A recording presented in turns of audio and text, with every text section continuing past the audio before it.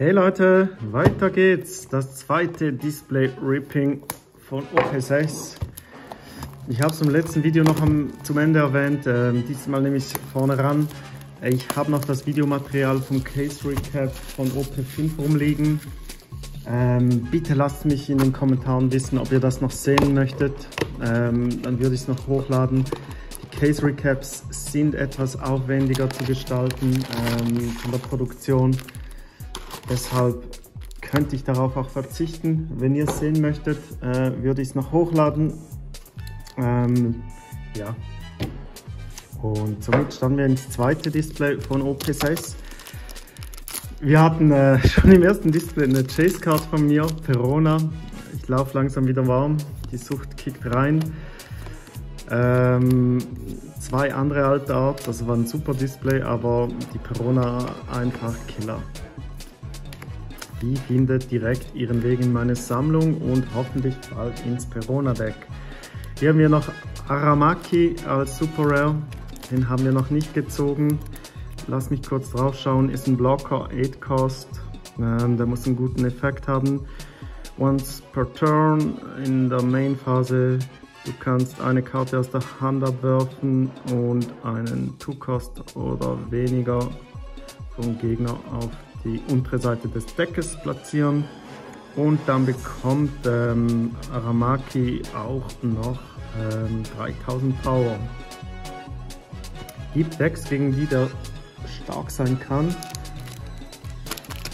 Beispielsweise Zorro-Decks, aber ich finde ihn jetzt nicht sehr spielstark auf den ersten Blick. Raki haben wir noch nicht gezogen. Tolles Artwork. Kann sie aber nicht mehr zuordnen, muss aus dem Enel Arc sein. One-Cost-Blocker. Ja, genau, ein Jandian Warrior. Finde ich auch cool, dass sie da jetzt noch etwas rumbauen. Enel sowieso extremst cool.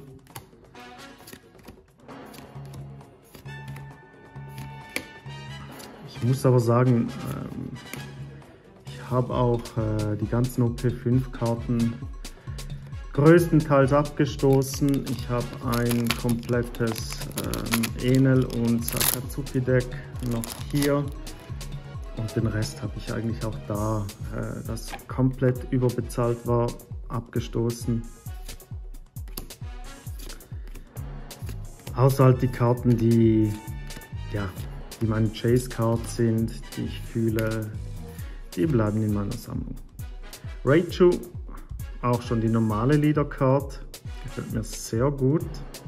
Generell sie als Charakter hat Potenzial. Oh, nochmal die Unami.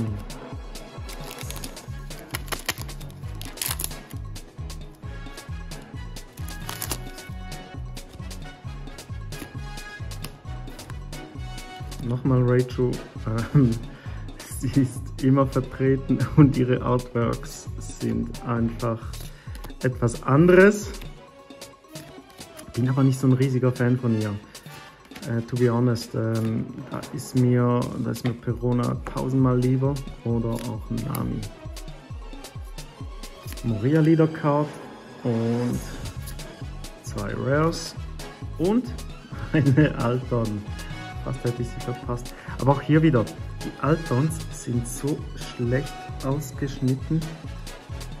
Die restlichen Karten deutlich bessere Qualität, aber die Altons,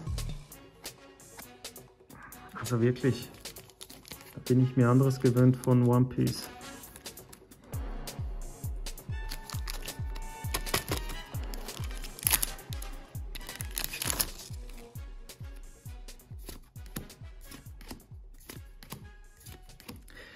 Ich kenne die Pull-Rate ehrlich gesagt von der Treasure Rare gar nicht. Ich habe da das Artwork von Nami gesehen, aber ganz ehrlich Jungs, ich bin ja sehr offen für freaky und ja, etwas andere Artworks. Ich weiß nicht, was sie sich da bei Nami überlegt haben, wie eigentlich auch die Altart Leader Card von Gecko Moria, auch wenn ich sie haben möchte. tue ich mich schon etwas schwer. Und den hatten wir auch noch nicht, den Judge Windsmoke, den Vater der ganzen Family. Finde ich jetzt das Artwork wieder gelungen, also mir gefällt's. Und der Play-Effekt ist eine Don, muss zum Deck zurück.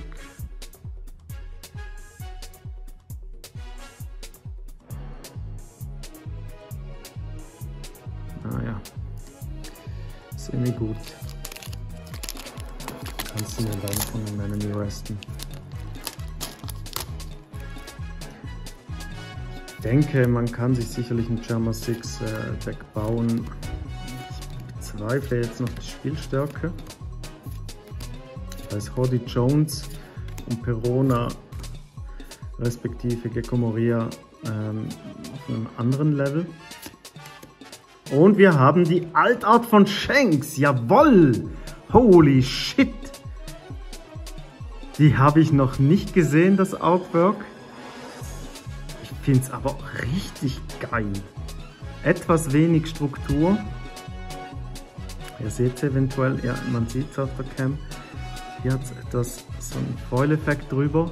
Da hätten sie mehr machen können. Aber das Artwork ist ja insanest. Richtig schöne Karte.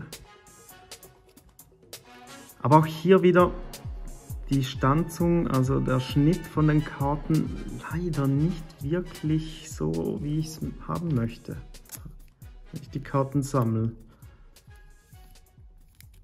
Aber das Artwork und die Karte, mega.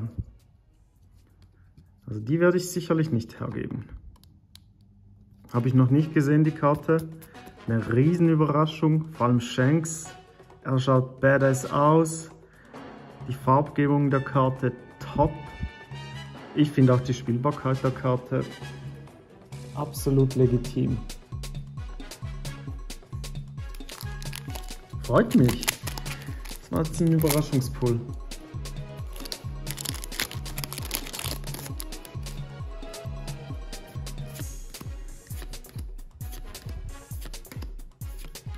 Ja, ich hoffe jetzt einfach, dass ich zumindest noch von einem der zwei Anbieter, wo ich noch einen Case gepreordert habe, dass die rausrücken, in der Hoffnung, dass die Preise fallen.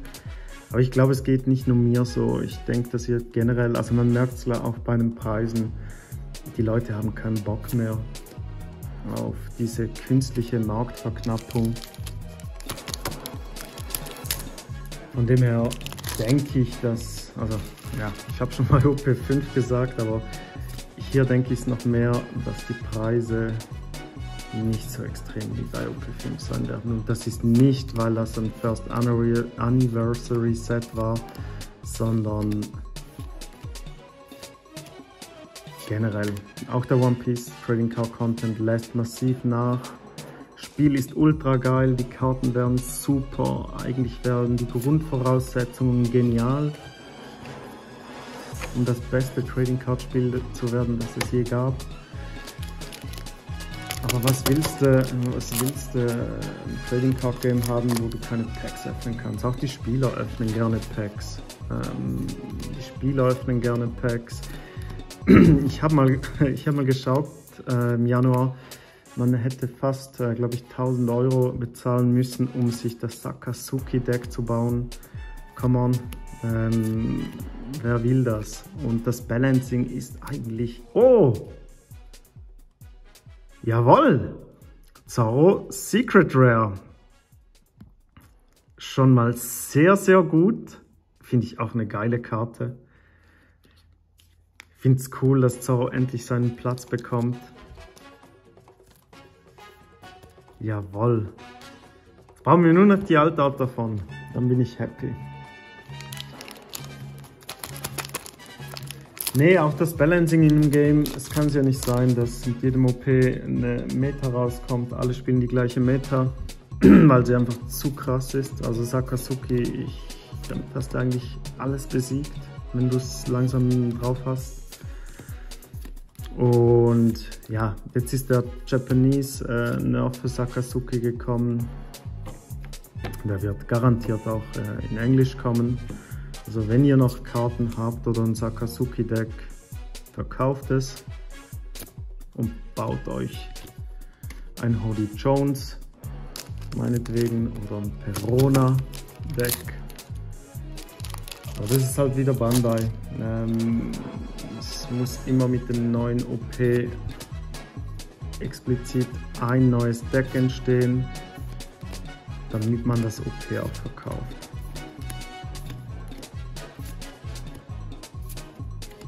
Da muss ich sagen, Yu-Gi-Oh!, Pokémon, da machen die das schon deutlich besser.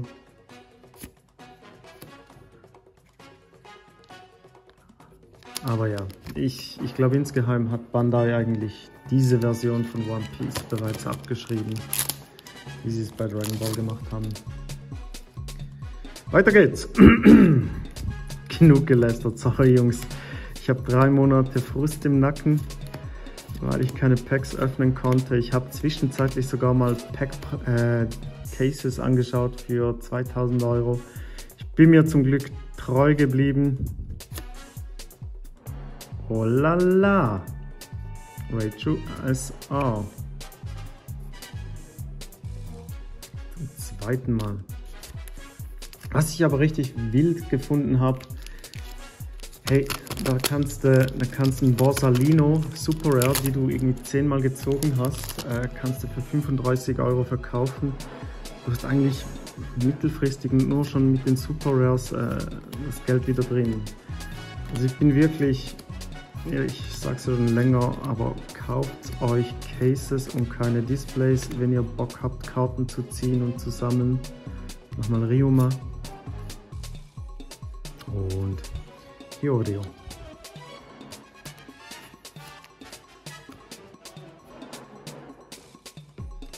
Ich nehme den nochmal hier hin, nicht dass ich ihn vergesse.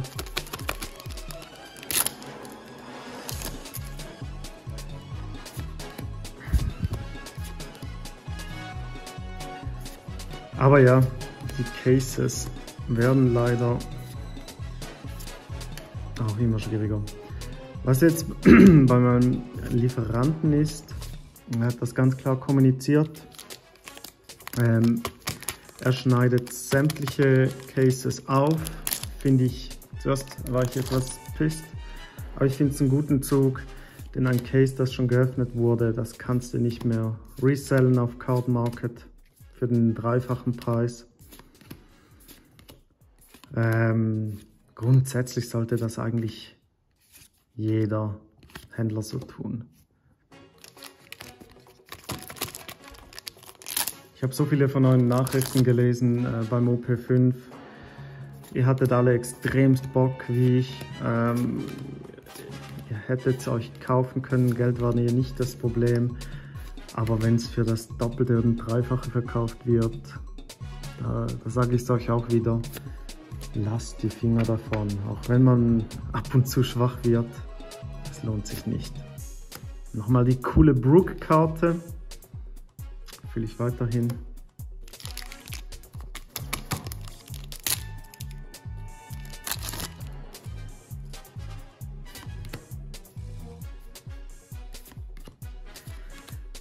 Lasst mich wissen in den Kommentaren, habt ihr jetzt bei OP6 mehr Glück gehabt? Ich habe das Gefühl, dieses Jahr, oder nicht dieses Jahr, doch ist dieses Jahr. Ich habe das Gefühl gehabt, bei diesem OP war es fast noch schlimmer, das Scalping. Wie gesagt, die Händler, die dich auf Ende März vertrösten für die angeblich zweite Welle, weil sie bis dahin versuchen, die Cases, die sie haben, für den 3-fachen Preis zu verkaufen. Einfach eine Schweinerei. Also wenn ihr mal einen Händler braucht, der sein Wort hält, lasst es mich wissen. Man zahlt dafür etwas mehr, aber man wird nicht komplett abgezogen und erhält gar nichts.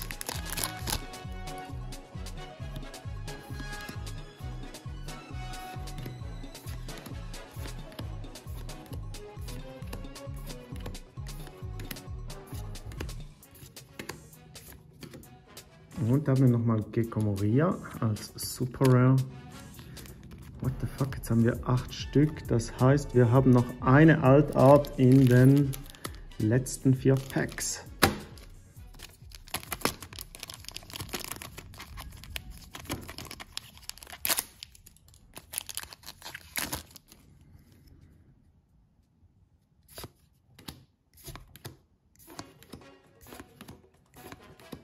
Oh, cool. Hier auch ein Maxim von Enel. Bin ja schon gespannt auf die nächsten OPs, was da noch rausschaut. Und Tashigi. Finde ich auch einen coolen Charakter. Vor allem die Entwicklung ist wie bei Ruffy. Von Anfang an dabei, man sieht sie immer wieder. Oder Helmeppo, Corby. Da wird dann sogar die Marine etwas sympathisch. Ryuma und Kami. So, 2 Packs. Was ist hier noch drin? Sanchi als Zombie mit Name dahinter.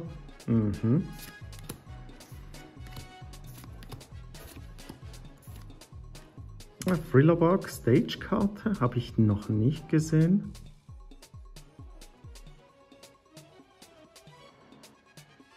Okay. Ähnlich wie von Kaido, einfach, dass du eine Don spielen kannst, kannst du einen Charakter mit maximal 2 spielen. Dagegen ist natürlich Aramaki wieder spielstark gegen so ein Deck. Oh, Last Pack Magic. Was ist es für eine Karte? Ich kann es nicht abwarten. Hier schon mal abheben. Weg, weg, weg. SEO.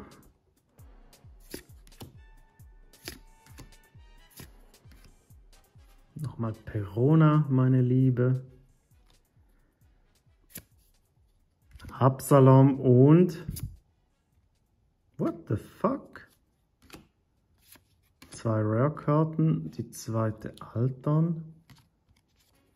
Was war das für ein mieses Display, Jungs?